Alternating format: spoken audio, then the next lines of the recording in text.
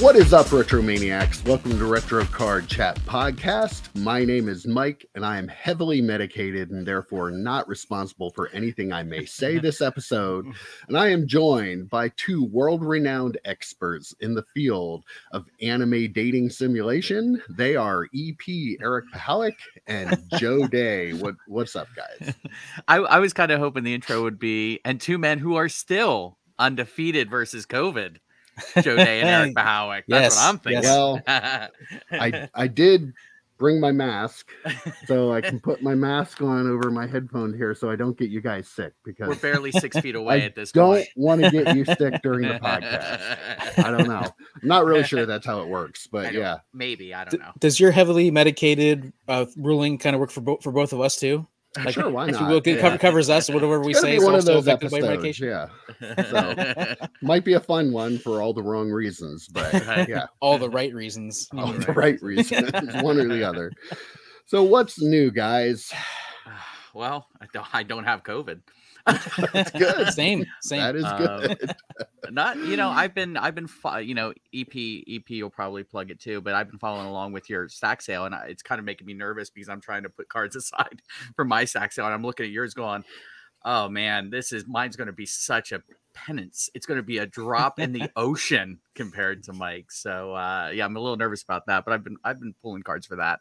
That's kind of consumed me for the last few days. Yeah, same here. I know. Just anytime I see a stack, is like, oh, I got that card. That's a cool card. Remember that card. Then he posts like two where I've not seen any of these cards, and I want half of them on both of the stacks. Like it's so cool to see. It's fun to reminisce a lot of stuff. Fun to see the stuff that I own, and then fun to see the stuff that, like, man, that's a really cool Bernie Williams card. I should probably start a stack. And then I'm looking at it from the point of view of, okay, he's been selling Troy Aikman cards. I'm pulling my Troy Aikman cards. He's been selling, he hasn't done great on Peyton Manning. Maybe I don't need a lot of Peyton Manning. So that's how I've been looking at it. EP's just like crying a river of nostalgia and saying, I want to buy all these cards. Meanwhile, I'm like, take mine, EPs. I'll sell them to you at wholesale. Yeah, I've really been doing well with it so far. I have, I think, about 1,000 cards claimed so far in the first week. Have a week to go, and I missed a night too because I just didn't physically feel up to it on Friday. Wow. I just couldn't do it, but yeah, I'm very surprised and humbled somewhat, because like crazy the number of cards, like, and it's cool, I know it's going to sound cheesy, but I like doing this. Like, it's really, it's that dealer in me. I've always enjoyed being able to get collectors cards that they like, and I have all kinds of cards that I never imagined would sell. Like, I had a Kermit the Frog that was a Chicago Blackhawks head logo, and it was like the coolest thing, and somebody bought that. And I did have to push last night. I had a Lance Berkman gold refractor numbered out of 50 for $1 in my sale, and nobody was buying it. And I'm like, come on, guys, it's numbered out of 50. Dude hit 296. He had like 370 career home runs. Like, it's worth $1. And somebody finally bought it and made my night. But yeah, keeping me busy. I'm not even making this up. I have, like, the inside of my arm here is like sore from writing down all of the claims for everybody for the last week. But crazy, very crazy. But is it what you expected, or more or less than you expected? Way more. Yeah.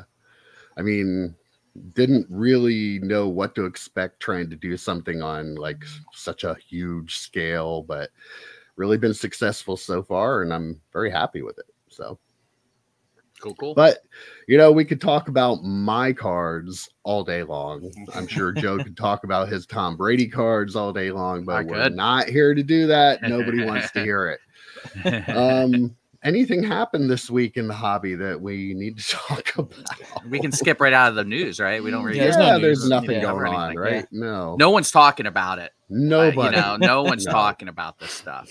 Nobody is talking about 1986 Fleer basketball boxes being opened at the National, sponsored by Whatnot. I guess they bought the box, and had a number of big content creators and influencers on stage, and main stage. Why we opening up weren't the there? packs. Kind of confused. I We missed the don't know invite, I why think. they missed you, but yeah. But yeah, Sports Card Radio has been all over this. If you Killing it. don't know what we're talking about, I'm going to link his videos in the description. Go watch them first and come back and listen to us, because we're just giving our opinion on it, but he did all the legwork. Like, really kind of amazing how quickly he put this all together, like found where the box came from, found other stuff out about the box. But yeah, the major issue is that it's pretty well known in collecting circles that 86 Fleer basketball has a certain sequence the cards come in. They have 2 parallel sequences they run in, 66 cards apart. So you're going to start with one number. Next card is going to be 66 more than that, and then they're going to decrease from there. So, you know, you're going from card 34 to card 100, and then you're going to 33 to card 99. So you should know, like, if you watch breaks of it, you see it, you know that people know when the Jordan's coming up, because you see a Clark Kellogg, you know that 2 cards later you should have a Michael Jordan. And, you know, I even know that. Yeah. I even know that. And that's been known for a long time. I mean, the sequence can flip at any point in a box. So, like, just because you have Clark Kellogg, like, if you didn't get Michael Jordan, it can happen because the sequence could have flipped there, but then it continues back in the same sequence.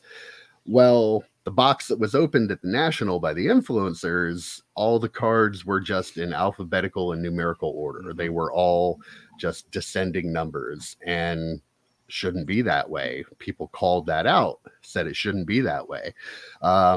Originally, Sports Card Radio didn't even throw BBCE under the bus on that, because he figured like this was so egregious that somebody had to have taken a BBCE wrap and put it on it, like that there was no way that that could have ever happened on something they actually authenticated. Well, turns out over the course of the next couple videos, they actually did, authenticate it. The same guy that authenticated Logan Paul's Pokemon case that had G.I. Joe cards in it also authenticated this. And he found out that the box, he saw the number of the box, the authentication on Pac-Man's video, because you could see clearly on the back. He found out that it was sold through Golden, and it was originally owned by a place called Triple Double Sports Cards, which is kind of key in this to the whole story and stuff, because they actually have a video with Steve Hart, who is the guy who authenticates this stuff for BBCE. And by the way, Sports Card Radio points out too, is also a pack authenticator for PSA, the same guy. And in the video with Triple Double Sports Cards, they go over the box, and they had two packs of cards that he didn't authenticate from the box, and he sent them back and he replaced them with other packs, which, I didn't really understand it, but this is what's called a built box. Some people call it a Frankenstein box, but a lot of the vintage stuff apparently is made up of packs that weren't originally all together in that box. So in that video, though, he gave him the 2 back. He said the one he couldn't authenticate because the flap had been the one flap had been unsealed, although the wrapper was still sealed, but you could see on the back there was a Michael Jordan sticker. So they didn't authenticate that. And he said the other one had signs that it had been resealed. And the big point from this story is the guy from Triple Double Sports Cards opened up that pack, and that pack, which they said was resealed, had cards that were in sequential order, just like the cards that were being opened at the National. So that's a key part of this story, because he picked one pack out of there and said that was tampered with, but all the other ones in there were fine. And the ones that he said were fine had the same sequence of cards in it as the one he said was tampered with. Yeah. I'll let you guys talk a little bit and we'll go from there. Well, first I want to give a huge shout out to Mike there for recapping everything on with COVID. This is the most he's talked in a row, and it's coming off of no breath and brain fog. Right? Major brain fog. Right. Yes. But so shout out to Sports Card Radio. We talked about them during our top content creators video that we did a couple months back. They're just, some people don't like them. Some people think they're negative. I think some of their negativity is necessary because of stuff like this. I mean, it's ridiculous to think. And the other point he made was Steve Hart comes out and says, "Oh, this is a unicorn box. We've never seen a box, like it can happen, but it's so rare." And Sports Card Radio made the point, well, if that's the case, then why did you pull the packs out and then build it, and it also makes me wonder, if I'm buying a Frankenstein box on Golden, who's to say the 2 packs they didn't take out had 2 Jordans in? Like, why would someone? I would never, not that I could afford it anyway, but I would never buy something that's a built box, because the 2 packs that they took out could have been 2 Jordan cards. At that point you're getting everything else, which cool, but you're sitting there with a box that's sealed with BBCE wrapping and possibly no Jordans in it. I don't understand why someone would do that or be okay with it. I wonder how they can tell, like, how does BBCE tell if it's a Frankenstein box or a regular box when it comes to stuff that maybe it wasn't sealed before? They have little drones that they fly into the pack. So, hey, like, how can they tell though? And like, when you find those 2 packs and you find one that looks like it's been tampered with, do you then like double check everything else? Like, doesn't that like throw the rest of the box in question then? Like, wouldn't you be concerned if you're somebody that works for a company that is supposed to be authenticating this stuff? Do you take a deep breath and say, listen, I don't know if we can authenticate this box because this one pack clearly shows something. Like, that's my opinion. And then the whole thing of taking 2 packs out and then putting 2 other packs in just doesn't seem, something smells off about that to me. Yeah. Like you really do wonder, if you find a pack that you say was resealed in a box, like, that automatically did they stop at 1? Yeah, like, there's no why way would one, somebody right? open one of that? So it automatically should throw the whole box into question. And I don't know how you can just look at the other packs and say, oh yeah, they're fine. Like, that blows my mind. Back in the day, and we've talked about this on other pods, and I've mentioned it during some box breaks that I've done, or rips that I've done, that, back in the day, card shop owners would know the sequence of where the holograms were, right, in like a Marvel box or something like that. And I opened a box recently of DC cards where they knew where the Spectre cards were, because I didn't get any inserts. Like, it's impossible to have a box and not have inserts in it when they're almost guaranteed. So someone searched the box. I mean, this type of stuff has been going on for a long, long time, but the difference is that box of Marvel back in 1990 and even today is worth at the maximum $700-800. And who really cares about the holograms? Aren't really what you're looking for, right? You're looking for cards to send in to get graded. When I see something like that on eBay, like 36 unopened packs of Marvel Universe, I'm cool with it. I'll buy that because I just want to rip it open. I want the cards for my sales. I want to maybe send some stuff off to be graded. When you're talking about an 86, 87, where the Jordan is just worth so much money, the opening that up after finding out it's a built box, it wouldn't have surprised me if no one found Jordans. Like, would it have surprised either of you if they opened up all the packs and there was not a single Jordan card? Now they did find Jordans. They did find 2 Jordans. Yeah. They did, and they were graded PSA 6s or 7s. Yeah, they were a little lower grade. Yeah, right. And everything was kind of low grade. I mean, the hypothesis that Sports Card Radio originally said was it looks like someone just opened up these packs after they got them from BBCE. Again, he wasn't throwing Steve Hart under the bus in the first video. And he said what he thinks happened was someone took the cards out, the fresh cards, and then put in an old set that was in lower condition, or 2 sets or whatever it shook out to be. And that's why they were in sequential order. I think that's what did happen. But then it was sent to BBCE to be authenticated, and they must have just screwed up 2 of the packs. Otherwise, the whole box would have been, this isn't even a Frankenstein box. It's 36 packs that came to us, and they all look good. And that's kind of bad. It makes you wonder how, and we talked about this before, how much other stuff is out there that's either being replaced with Legend of the Five Rings, or Pokemon with G.I. Joe, or the what was it, National Treasures, right? So you wonder how much other stuff is out there that's authentic that really isn't. It's something else completely, or it's just replacement cards that someone wanted to get rid of and get the fresh cards out of. Yeah. And moving on, Steve Hart's response to all this, I mean, I'll just summarize it for you. Basically saying that there is randomness in the production, and that even if there's a known sequence, something could be released that isn't in that sequence. So basically, he was coming up with a coverall to cover anything and everything that ever might happen in the future with cards like this, to say, nothing we could do about it. This is just a random thing that happens.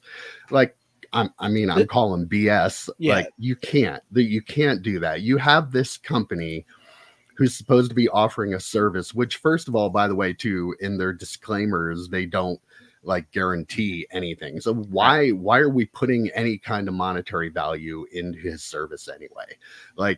It just blows my mind. And to have something so high profile like this happen in the hobby, and then come out and say that you don't care. You figure, oh, well, what are you going to do?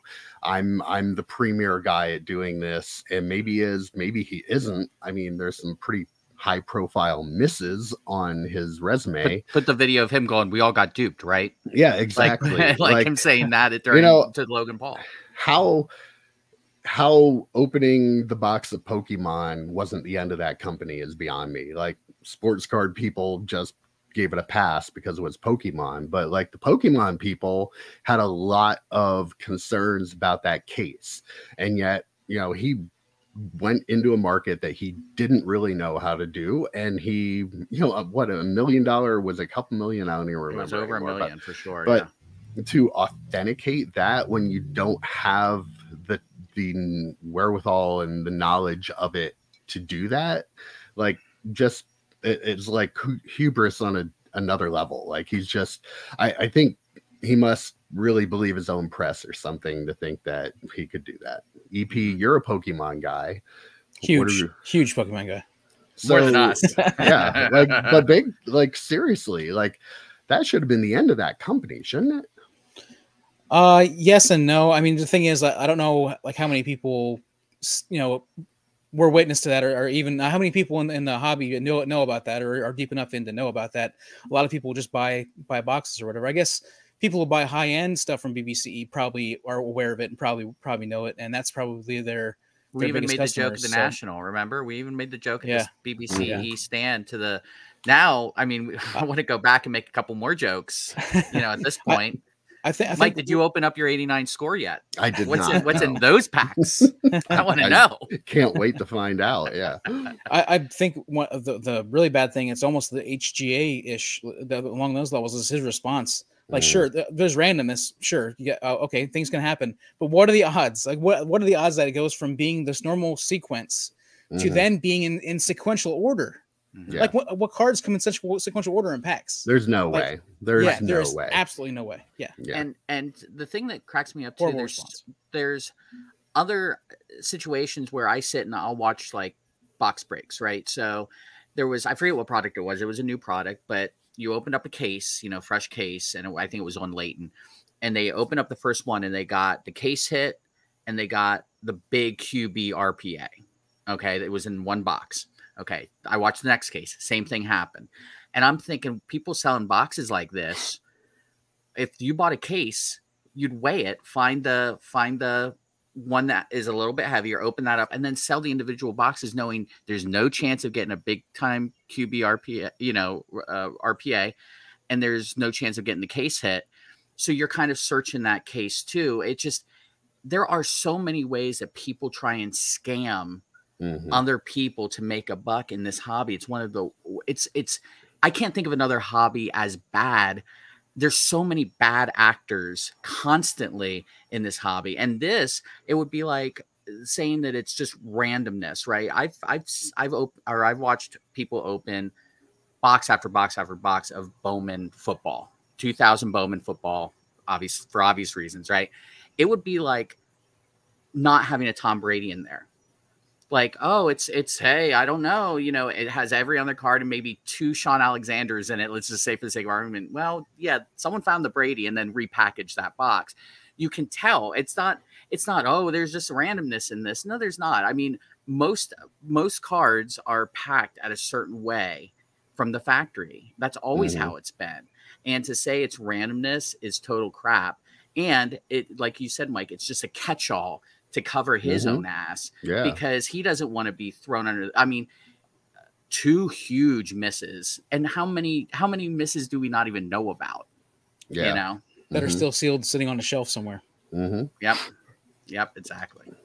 And the real question I have is, why is this hobby so accepting of all the scamming that goes on? Like, you see it at a high level. This, the Pokemon case, what had G.I. Joe cards, the 86 Fleer basketball had sequentially numbered cards. You had backyard breaks, not giving away the card they pull, yet everybody just goes about their business. It's brought up in the news and people talk and complain about it, but nothing ever changes. And why does that happen? Personally, I feel like it's because the people with the most money in this hobby are the people that are doing the scamming. Like there are too many people that have, take BBC for example.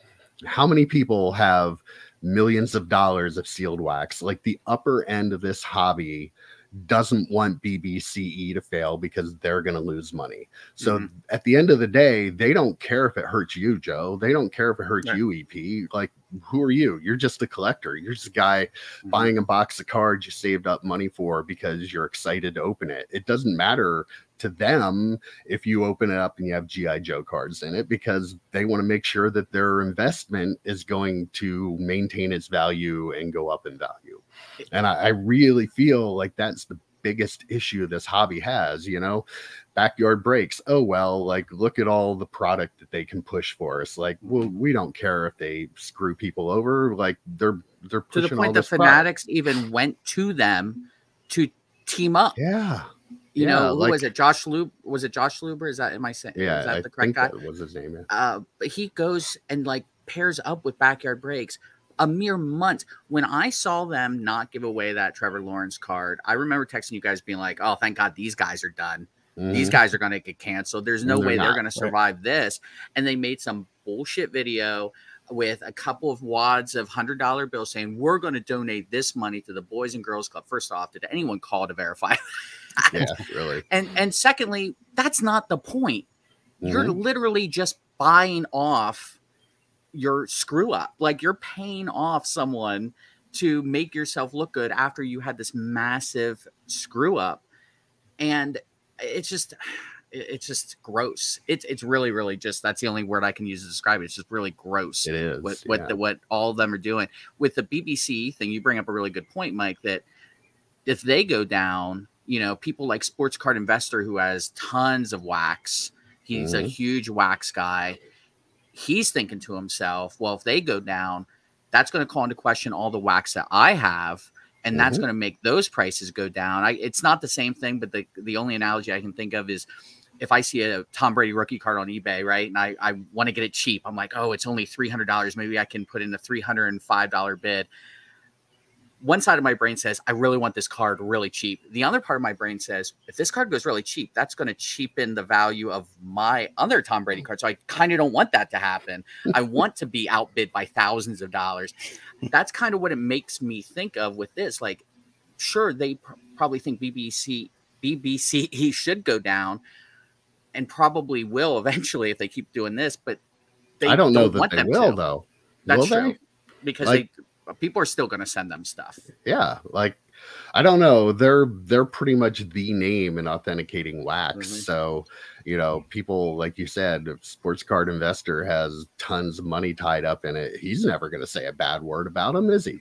Because he doesn't want to hurt his investment. And there are a lot of people out there like that. And that's what I'm saying. Like, I see so much happen from the upper end of the hobby with the people with the most money in it, that they just allow it to happen because at the end of the day, they don't want to lose any money off it. So yeah, we don't care if they screw over the regular collector. And the only people that get hurt are the regular collectors, which I would argue if the regular collectors leave the market again, all that stuff people have put away that they think is going to be worth a lot of money isn't going to be worth it anyway, because you need the people who are actually collectors to be part of this for the investors to be able to make money. I don't know. The whole thing is gross, show, and it really pisses me off, to be honest, because, you know, it's the little guy that ends up being screwed by all of it.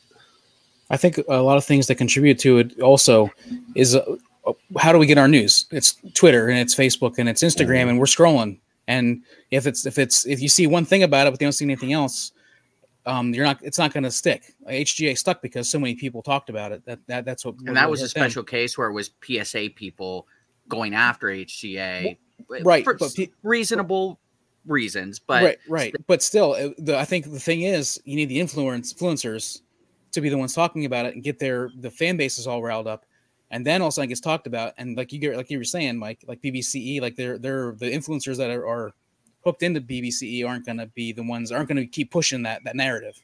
Yeah, of course not.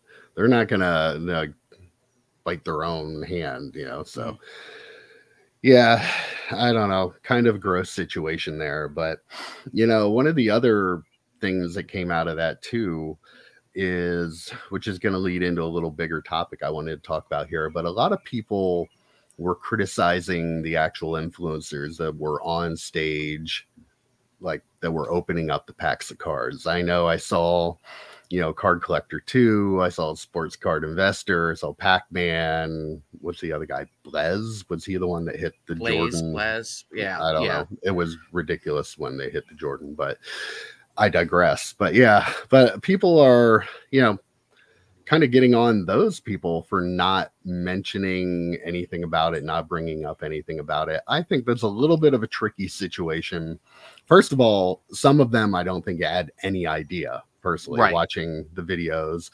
I do think that Pac-Man knew something was off. Like, you could tell by his reaction. Like, by the time he got to the sticker, he was like, what's going on here? But, you know, am I being punked? Yeah. Am I being punked on the stage? But I can understand, like, what that's an awkward situation to be put in. You know, your Whatnot bought this box to have you guys open on the main stage at the National. Yeah, like, what is that the time and place to go, hey, wait a minute, this box is not real, something was searched. I don't think the time and place is on stage, but did Pac-Man come out with a video afterwards? Like, he has a massive subscriber base. I haven't heard boo from him about it. Maybe any of them, any of them, you know, saying, hey, I just opened up this pack and it was off. I mentioned something to the guys at Whatnot, whatever. Like, I don't understand how he couldn't go out. Maybe they didn't know. Maybe we're giving Pac-Man too much credit. Maybe we're giving all of them too much credit. That if I knew this, they should have known this. You know, I'm not a basketball guy. I was 6 years old and when this product came out, but I knew about it. So the fact that he didn't go out and do any sort of video or any sort of, you know, comment about it at all, it's kind of, you know, come on, you have, and I'm going to shout out our guy Ziggy, you know, who's who's shouted out us a couple of times, but he's talked about this before. You know, what is the influencer's responsibility? I think Pac-Man is the perfect example because he has, and we love him. We watch his videos, but he has this huge subscriber base that he could reach and say, this wasn't right. Something's going on with this box. Someone should know about it. EP? Yeah. I've never opened 86 Fleer basketball, and I knew there was some sort of thing with the sequence, but if I was opening it myself, I would not know. As I'm going through the cards, I wouldn't know without looking at the back if they were in sequential order or if they were whatever. So I don't know, unless you watched a ton of breaks. I don't know if it's something as you're breaking it, if you're going to realize. But if you see everyone's names in alphabetical order, I think you pick up on that. Yeah. You know, like 4 or 5 Johnsons in a row, which insert joke here, but you know, I mean, that's something you can pick up on pretty easily. And by the way, I just checked on my phone. Sports Card Investor has said nothing about this. This is a guy who loves to be on camera. He hasn't said a word about it. And I'm sure he'll come out with some video, like real heartfelt, like, we might have a problem in the hobby, but Steve Hart's still a great guy and does great work for the hobby. I'm sure it'll be one of those type of videos. And, you know, it's just, you can just smell the fakeness from a mile away. True. So true. Yeah. And, you know, like you mentioned, Joe, Ziggy No from Sports Card Show, we like to watch his videos. He shouted us out a few times. We appreciate that. And you know, he brought up something about our last podcast when we were talking about the breaker that had announced that they had an exclusive deal with Fanatics, and that was something I wanted to get into today because, like, his point, and I do understand his point, is that Fanatics did not make any kind of press release, no announcement about this. I don't know if the breaker who said it took it down, took the post down. It seemed like it looked like they did. Yeah. I mean, they definitely did have a post announcing it. And he was kind of calling out, you know, the content creators, us included, for reporting this and reporting it as a fact when, you know, really nobody really knows what's going on. And EP, this is something I really wanted to get your opinion on because you're in newspaper editing. You've been doing this for a long time. So my question to you is, I see a breaker as a business. You know, they're selling a service, a product. And if a business comes out with a press release or something on their social media saying, hey, we just signed this deal, what do you think a content creator's responsibility is in? Are we responsible for digging up to making sure that's the truth? Are we just supposed to report it because they're reporting it? How would it work, like in the real world, like with the newspaper? Oh, with the newspaper, we would have double checked with, you know, we would check multiple sources. There's a saying in newspapering that if your mother says she loves you, check it out. You know, get a second source, check on it. So that would be so, you know, but I think content creators are a little bit different. There's a lot of reactionary stuff where in journalism and newspapers, we're not reacting. We are reporting what somebody else says and then getting reactions from experts and other people, and then reporting that information as well. And I think content creators, depends on what their lane is and what they want to do, whether they're reacting or they're, you know, digging deep in for these stories. You know, there's a spot for both of those. I think probably middle ground is probably the best way to go. And first off, I want to say the fact that he included us with like some of the big content creators, like we're actual influencers, was like the best part of that whole video. Influencers until you have people out there buying 90s wax and opening them up all over YouTube. We have no influence. Right.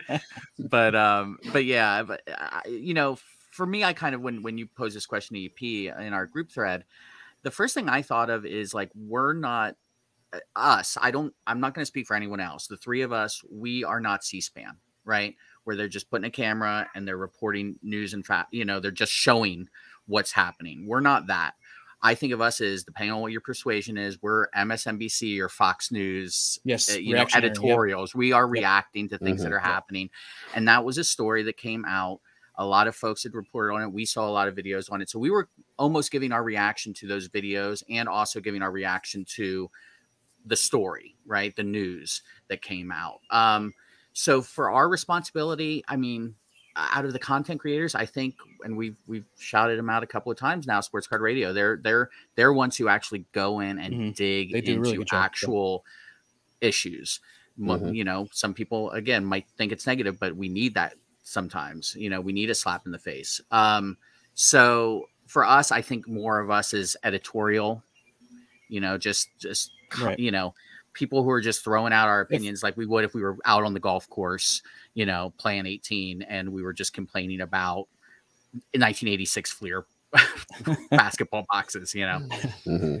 Yeah, I feel like it's we're if anybody just posed that question, what happens if Fanatic signs breakers? Like that, we're kind of reacting to that situation as opposed to reporting on a story. If you're reporting on a story, then you want to make sure to check all the sources and everything. We were kind of reacting to this, you know, this is something that is happening in the hobby or could be happening in the hobby. I think that's kind of where we are.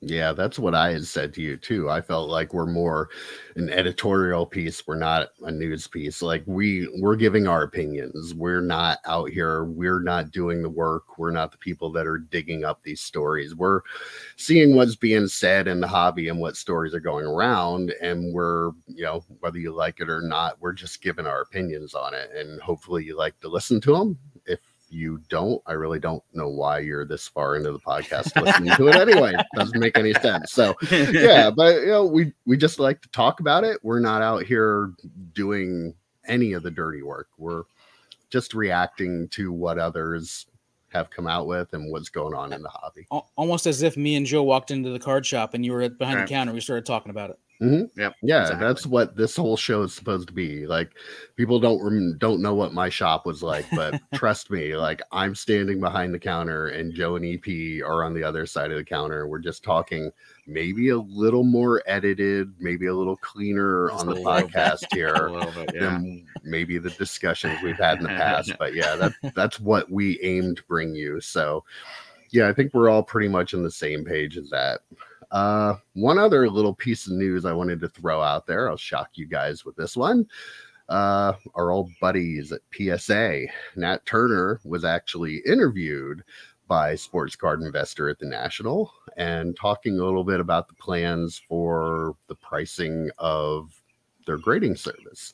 And he did say they were actually kind of surprised with the number of submissions they got for $18. I don't know how. Come on.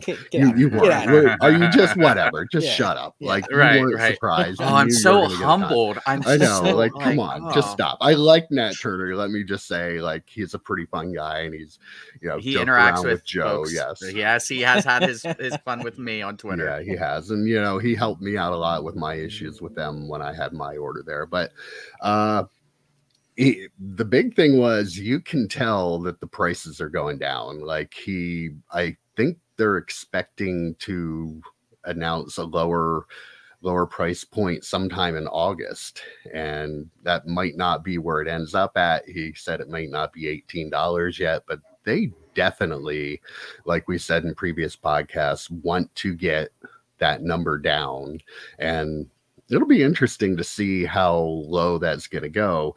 And the one big takeaway I took out of that too was he said he wants to have a 90-day turnaround on their lowest price level. So they want to get the price down, and they want to get stuff. Joe is just waiting. They want to get stuff back in 90 days. So Joe, you're gonna grade with PSA? Come on, no. You know you want to. You know you want to. What price would they have to go to? What price they'd have to pay me $10 a card. No, I mean, I was telling you guys about this before, but you know, my partner, he had some Pokemon cards from when he grew up, and I was going through them. I know nothing about Pokemon, so I'll probably end up bringing them to Danville to have you guys look at, but they're in really good shape. I jokingly said you had no friends when you were a kid, so you just put the cards in pages, right? But so they were in really good shape, and I'm like, oh, I'm going to have EP send these to PSA because I told our viewers I refuse. I put it here in the pod. I refuse to grade with PSA, but I will send those cards to EP to send to PSA on my they probably will be able to get to 90 days. They've gotten the backlog done. It probably will happen. I wish they would have thought of this about a year and a half ago. But yeah, I wouldn't surprise me. They apparently everything that's been coming out has been churning pretty quickly back to the submitters. So I'm guessing they'll be able to hit that number. He said they're grading 50,000 cards a day. That's bananas. Have they ever said how many graders there are? Oh, I don't know. I did see something about that at one point. I think there were like 400 the last I saw, but I'm not sure now. But he said the second facility is open now too, and 50,000 a day. By the way, that is bananas, and it's a big number, but that's also a big number of graders. So for those of you out there who think PSA's grading is consistent, they may be worth more on the secondary market for sure. They definitely are, but the consistency level is not good over there. So if you want to grade cards for your PC and you want consistency, PSA is probably not the way you want to go. There are other grading companies out there, a couple of them that are probably much better on a consistent level. SGC is not paying us any money, Joe. They are not. No, I meant I was saying SGC or CSG. Oh, either one can pay us if they want to. By the way, hit us up. We are open for business, and we will talk glowingly about your company. Yeah. All right, guys. Well, hopefully, I did not infect anybody with COVID, and this was a tough one, but we got through it, and we'll be back next week. Take care, guys. See you, boys. See ya.